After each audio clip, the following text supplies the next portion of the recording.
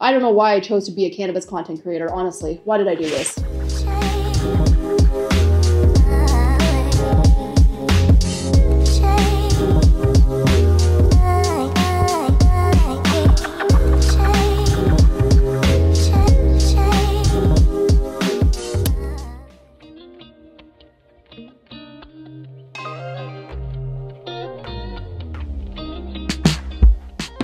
Oh, thank you. You ready? Woo! Whoa. Hello? We'll turn it down. Is it loud? Wait, trippy? I can hear myself. Oh yeah. Oh, You will. wait, is this what podcasting is like? Oh yeah. This is very Canadian of us to be. Well, is it raining or snowing? I It's think hail. a little bit about hail. Yeah. It's like sleeting or something.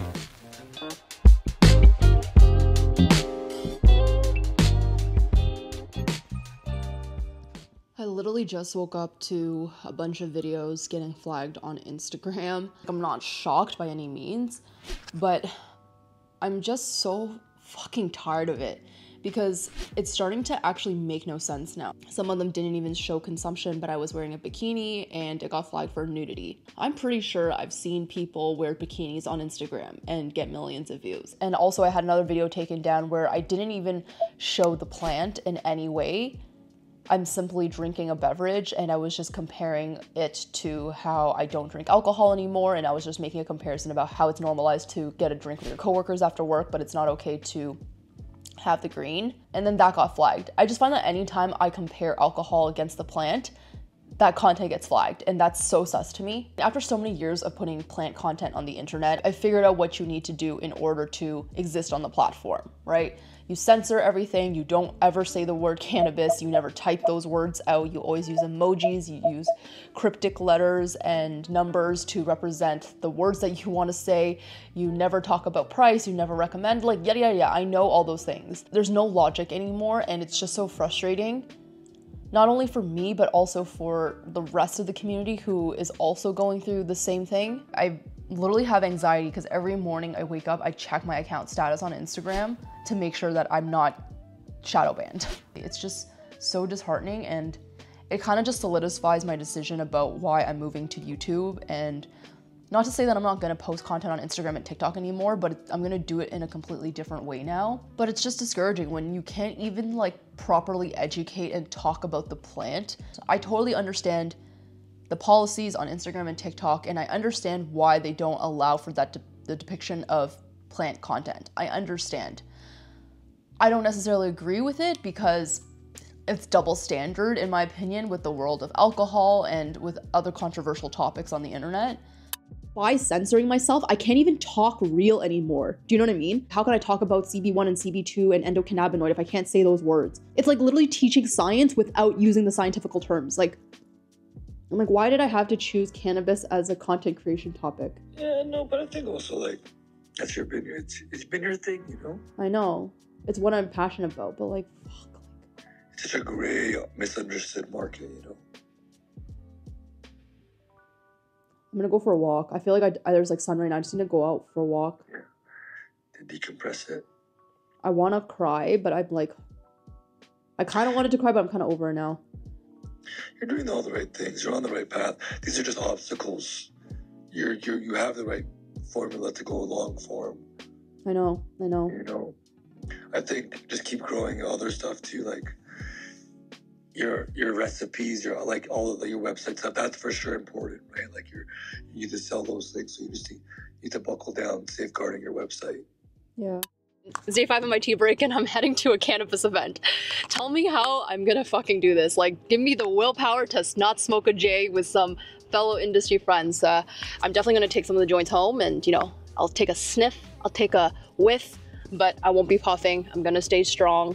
But I don't know if I'm gonna get secondhand inhale. Like, could I get lifted from being around people if they're puffing? I don't know, we'll find out. So far, so good, staying strong. Let's keep going with the tea break. Hey Steven, how's it going? Awesome event that you have here. Absolutely fantastic. What are you super excited about tonight? To foster the next generation of cannabis professionals that look like me. Canadian cannabis, Yeah. it's young, but there's opportunities that are creating themselves. Yeah, and it should be diverse, and I think that's what it is. Like, that's what I feel here. Is like, once I stepped in, I felt community. Yes. Like, I felt the fucking energy, you know? People are here to feel comfortable Yeah. where they might not feel comfortable elsewhere. Yeah. No, thank you. Thanks for this. I'm excited. Thank you.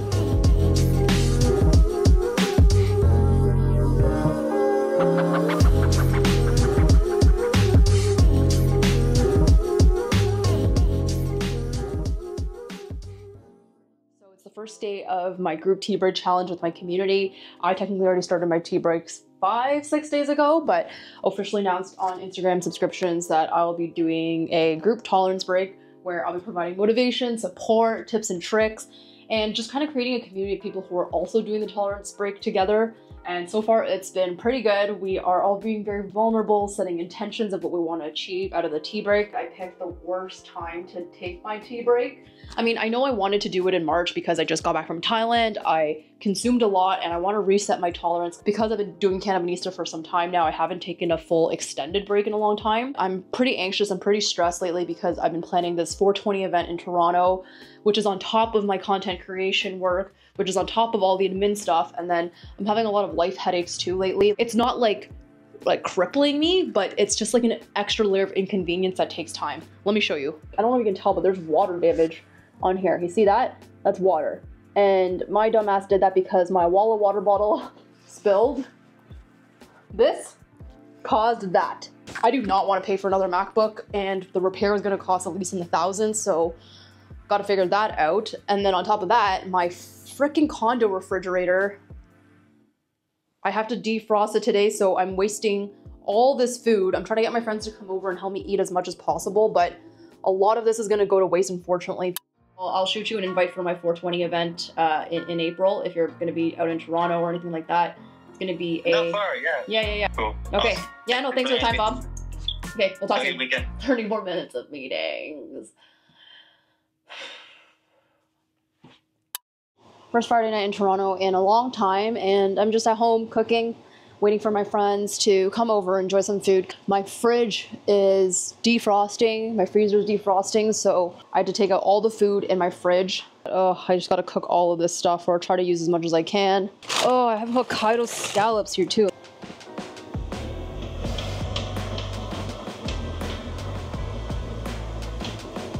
Oh, coming! Yeah, see? Also has face tracking or like whatever. Wait, and the gimbal moves. Like, you see how the gimbal's moving? Yeah. It's 1 week into my tolerance break and it's been going well, and I'm actually surprised that I've been falling asleep like a baby lately. Like, I haven't needed the plant to fall asleep at all. So now I'm like questioning, was it just maybe I never needed the plant to fall asleep and it was just a mental thing? Day 6 of my tea break and day 2 of the group tea break since it's March 2nd now. So for the month of March, I'm doing a group tolerance break with my Instagram subscribers, where basically I'll be providing tips and tricks daily, share our experiences with the tolerance break, and I'm kind of just like a motivation support person during this time. One of the topics that I'm talking about today with the community is actually how when you're on your tolerance break, people tend to start dreaming again. And the reason why this happens is because THC specifically hinders the ability for us to enter our REM sleep. We're still able to get deep sleep. We know studies have shown that REM sleep can help with memory processing, brain development, emotional processing, and things like that. However, on the flip side, when you are entering REM sleep, that is also when you are dreaming. And I don't know about you guys, but personally, I actually hate dreaming because almost always whenever I dream, I wake up feeling more tired and I don't feel as rested. When I do consume the plant and I sleep throughout the whole thing and I don't wake up feeling anxious or anything about anything that I've dreamed about. I definitely do miss the plant. I definitely do want to consume, but it really feels like this is a way for me to kind of sit with my feelings and emotions and thoughts. But I will say a lot of the joy I did get was also from consuming the plant and having those fun experiences with my partner, with my friends. And you know, there's a lot of value from that as well, mentally, for my mental health. But we got a long way to go.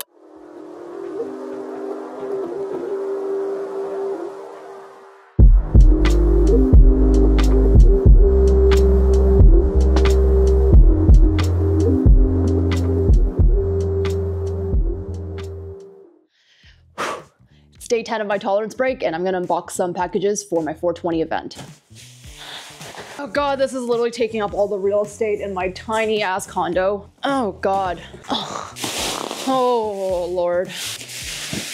I'm gonna be hosting one of the dopest 420 events of the year in Canada. It's going to be a night focused on mindful consumption, learning about different methods of consumption, connecting with the local Toronto plant community, and it's gonna be a fucking vibe. I've been putting my blood, sweat, tears into putting together this event for the community.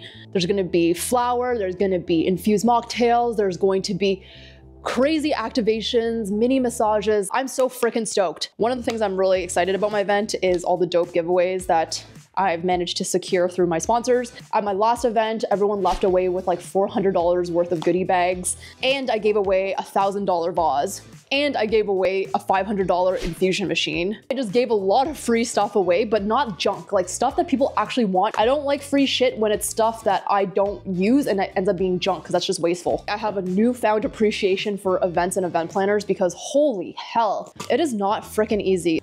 Oh.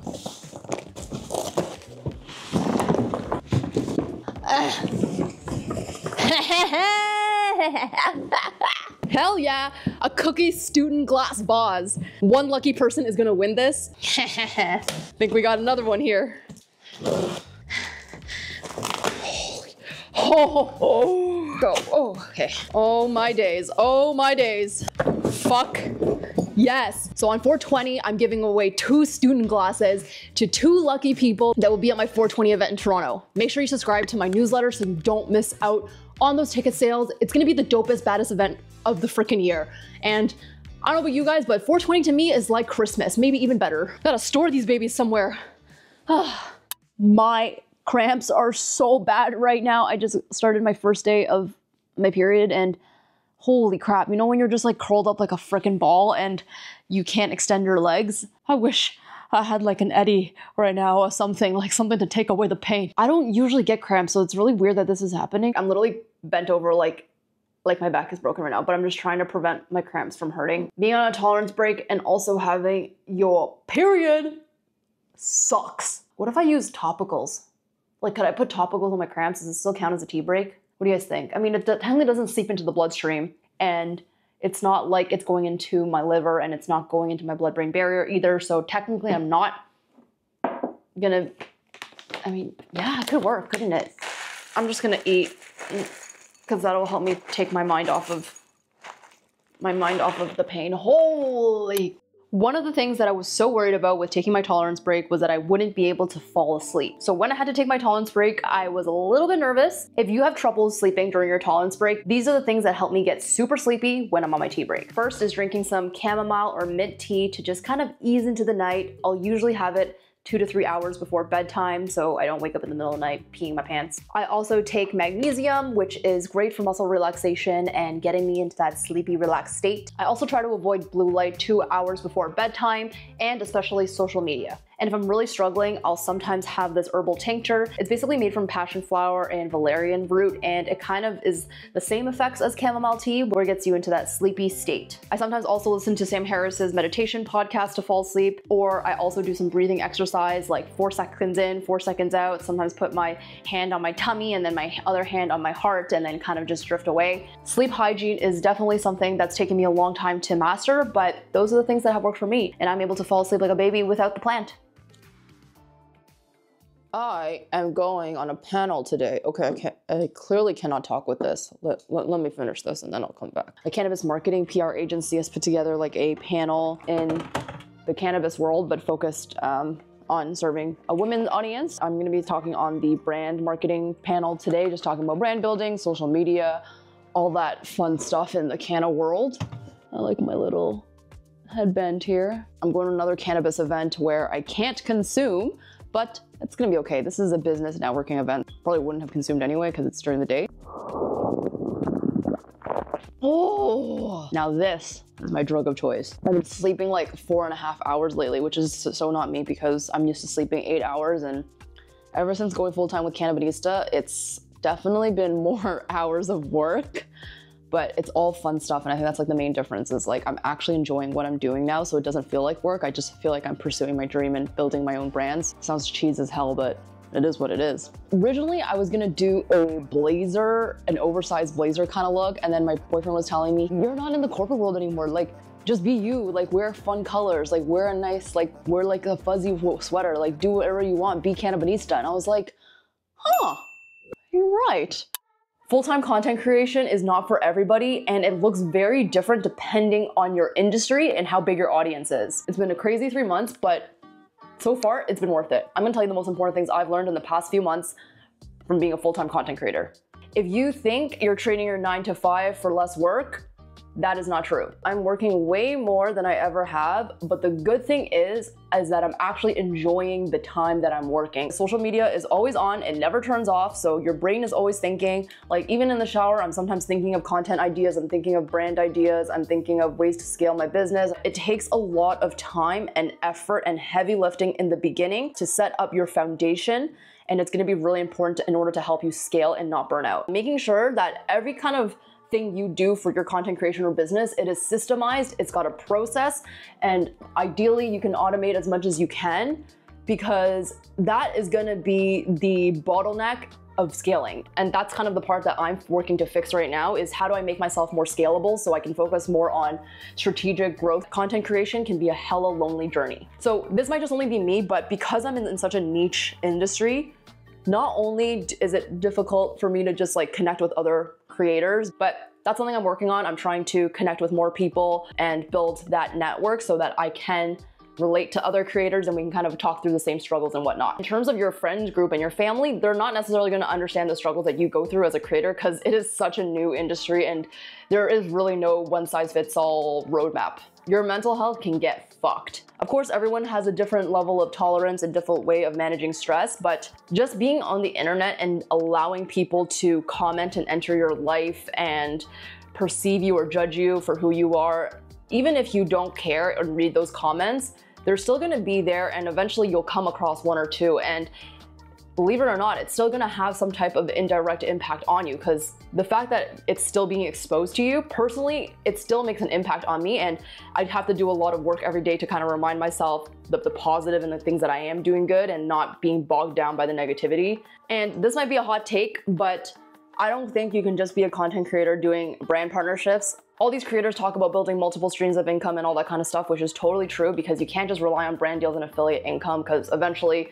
those products may change, dissipate, or your audience may not be purchasing those things. There'll be other competitors that are also using the same partnerships and brand deals as you. You really have to differentiate yourself and build out products and services that are unique to you, where you're truly offering something that they cannot find anywhere else. But on the flip side, I think we also need to remember that there's room for everyone, and just because someone has done something doesn't mean that you can't do it too. Okay, I am done my makeup for the day. This is the look. Denim skirt, I'm gonna wear some boots with it. It's just a fun thing, you know? Like, I don't wanna be too serious because it's cannabis. Okay, what time do I gotta go? Oh, I'm early as hell. It's 8:40 right now, and I don't have to be there until 10. I'm thinking of walking there. It's only a 30-minute walk, but my bag is so heavy and I get shoulder pain. You know when you carry a tote bag and it's just like digging into your shoulder and you're like dying halfway in? I don't want that to happen. Oh. Okay, we're being businesswomen today, so we are at a panel, or I'm gonna be speaking on a panel today. Hopefully I don't trip up. This is where she's gonna be. Oh, right there. I asked them if I was allowed to swear, because you guys know I love swearing. So I love to express myself, but they said I could swear if I wanted to, just not at people, obviously.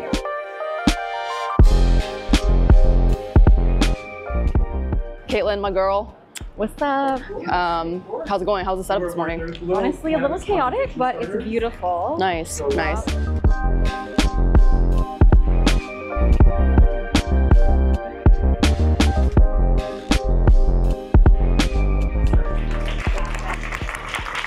Hi everyone, my name is Anna Lee, also known as the Cannabinista. Great to meet you all. Excited to connect after this and eat some food.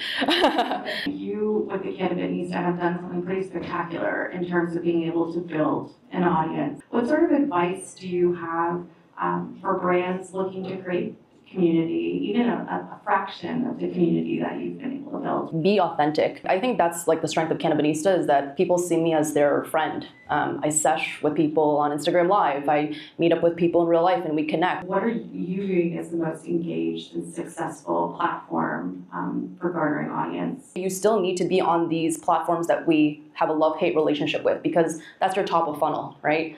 But really the million-dollar process is how you convert those into your private channels. And that's through email newsletter, in-person communities, phone numbers, Reddit, Discord. We do hate Instagram and TikTok sometimes. They censor the shit out of a lot of stuff, but you need it, right? You gotta play the game, funnel those consumers down to your private channels, and then you can directly talk to them without the bullshit at the top. Now I'm going to switch up your last question here. I want to talk a little bit about your event. The event is really focused around learning about the world of cannabis in Canada, celebrating cannabis culture. But at the core of it, it's creating a in-person community for people to actually meet other like-minded individuals, similar to this, right? Because people are hungry for that in-person connection experience. It's going to be one of the best cannabis events in Canada for 420. And for our next presentation,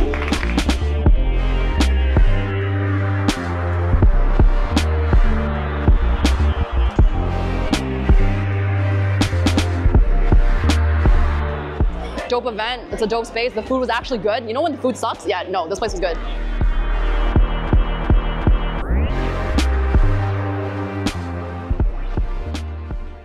Busy day. We are headed now to the Chronic House to take some measurements for the house, double check things, do some content there so we can shoot some promo content. We're almost 1 month away from the 420 event, so it's grind time. It's gonna be a lot of work, but excited to check out the house and show Silvana because she hasn't really looked at the measurements yet, and I need her expertise because I ain't good at that stuff.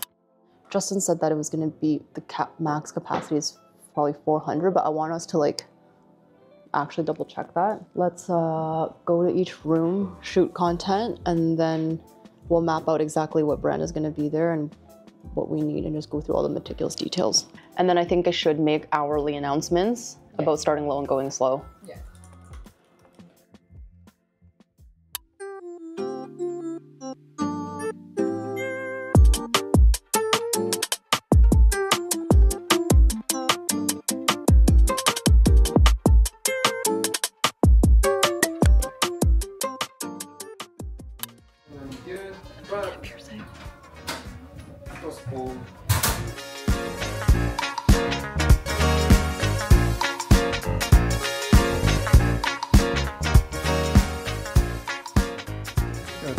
Thank you.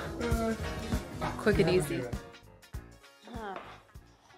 It's Sunday fun day and I'm gonna clean my glass today because this has been sitting in this dirty ass water for a long time. I even have some old flour in here. That's pretty gross. Cleaning the student glass is not one of my favorite things to do, but we gotta do it. I have this thing called like a banger basket. Put all the pieces of the glass and fill it up with ISO. It's actually meant for like dabs and glass tools and stems and stuff. Let everything, all the little pieces soak in the ISO for a couple hours. Ugh. It like doesn't look so dirty, but it smells like ass. Oh my God. This is gonna take a long time, isn't it?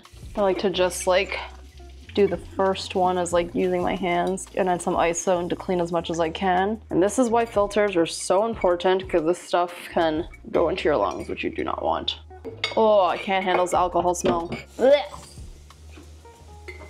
After the ISO, I like to put a bit of soap. I just fill the soap and water and I just continue to just clean. Usually the glass will come with things like this like pipe cleaner looking thing. I just take the mouthpieces and then just clean it like you're cleaning a water bottle straw. This is a lot of work. This is why I don't use glass that often. Too much cleaning. And then my hack for cleaning reservoir for the flour, after I soaking in ISO, it comes out really easily and I just poke to just get out all the nasty stuff. Line up all my pieces here, just let it dry. These ones are gonna take a little bit longer.